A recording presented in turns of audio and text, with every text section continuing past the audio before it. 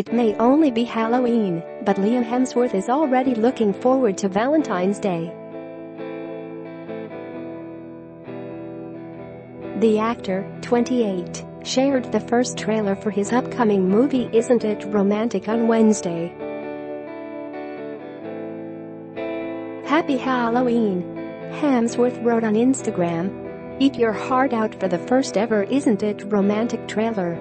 Valentine's Day 2019. Hemsworth's co-star Rebel Wilson also shared the clip on Instagram, with a message about how excited she is to be involved with the film. "I'm proud to be the first plus-size girl to be the lead in a studio rom-com," she wrote. "Plus, this is the first movie I get a producer credit on." Wilson, 38, stars as Natalie, a New Yorker who grew up being told that love doesn't happen the same way it does in romantic comedies.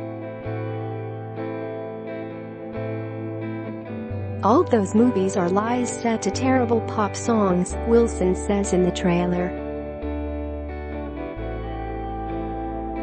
But after getting mugged and hitting her head on the subway platform, Natalie wakes up and sees things differently, literally. "It looks like somebody put a beauty filter across New York City," she marvels. Natalie comes home to a larger, nicer apartment, complete with a closet filled with shoes. "My life's become a mother F in comedy," she shouts. And it's PG-13. While living in her new rom-com life, Natalie meets handsome Blake Hemsworth, and the two share a picture-perfect night together. But Natalie physically stops Blake when he goes to profess his love. Isn't It Romantic, also starring Priyanka Chopra, Adam Devine and Betty Gilpin, hits theaters on February